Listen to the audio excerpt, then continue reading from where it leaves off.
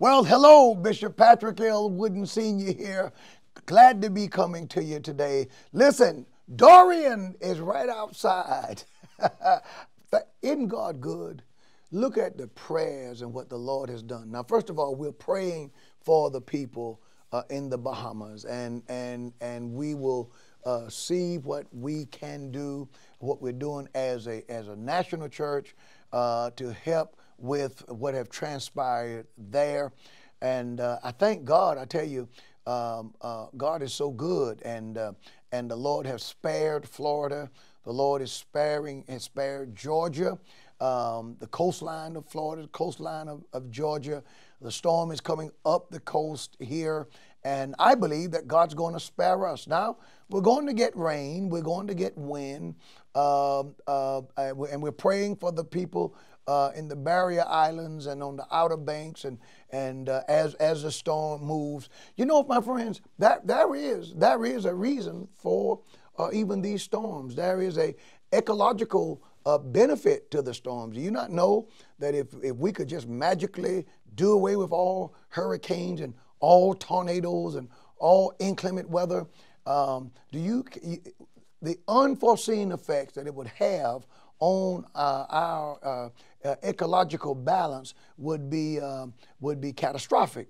God knows what he's doing. I was talking to my mama yesterday. We were talking about Dorian, and my mom came up with something so great. She said, well, son, the same God who's seen us through all of the rest of them, he'll see us through this also. And I said, Mom, you know what? You're right. And I just take that to heart. Now, we're having service tonight. We're going to walk in the word of the Lord. And I want to invite you to come and join me here at the upper room, Church of God in Christ. Now, we want you to use your own discretion and to be safe. One of the things I'm concerned about is this. I'm concerned about the lowering of the bar. Now, to be perfectly honest, when I got saved back in 1977, it would almost take a bomb like what we dropped on Hiroshima to stop us from attending church. The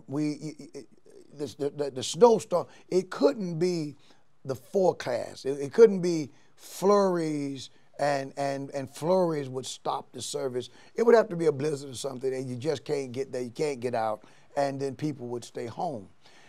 I noticed as time has passed, God's blessed us more and more. We have better and better automobiles. You remember when all of us, this is going to date me a little bit, all of us, many of us remember back in the day where when it came to tires, the issue wasn't whether or not you'd have a good tire on your car. The issue was whether or not you had a good retread on your car. And I can remember buying the retreads and getting out there, and when the retread would come off the tire. But we went to church, and the things that we had were not as safe and were not as nice as what we have now. But it seems to me the more God has blessed us, the easier it has become to just stay home. Well, we got to stay home. We got to make sure we're safe. Well, run the numbers and see how many people during storms die at home versus how many die at church, so forth and so on. The point I'm making is, if the weather is inclement and you don't feel safe, stay home and be safe, because we love you, and we'll see you Sunday or whenever we do. But don't be that type of believer who constantly lowers the bar. If it's raining, I can't attend church. Oh, it's too hot today and I can't attend church. I have a cold and I can't attend church. My children have to go to school, so we can't attend weeknight services. I noticed that parents who do that, once their kids graduate and they're in college, parents still, for whatever reason, don't get to church through the week, because you developed a habit and you got into actually a pattern that is very difficult now to break out of. David said, I was glad when they said unto me, let us go into the house of the Lord. So we will see what the Lord allows and what the Lord does. And if it's a situation where you can't come, then please stay home and be safe. But we are looking forward to service tonight, and to coming out and hearing the word of the Lord. walking in the scriptures, because our God is good and our God is kind. And let us continue to pray that the Lord will turn the storm, that the Lord will protect our coasts, that the Lord will protect us inland, that the Lord will protect our nation. I'll close with this. Someone asked me one time, I said this before, what do you think about these storms and the hurricanes and the things that are going on in the world today?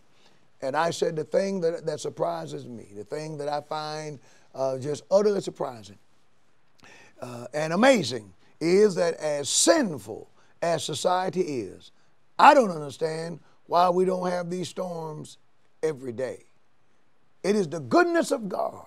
It is the goodness of the Lord, because we're living in a world where we've thumbed our nose at the Lord, and we've said to the God of the Bible, the God who made everything, many of us have said to him, we don't need you. We don't care what you think. We're going to live the way we want. We're going to do whatever we want to do. And look at God. He gives us sunshine. He gives us rain.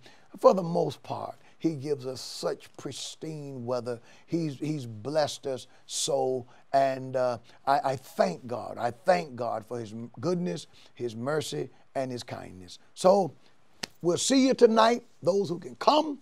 And if things change and they get to where none of us can get here, then we won't, and we'll come to church again when we can.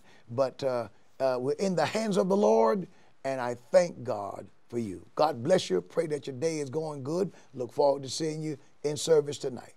God bless. Be safe.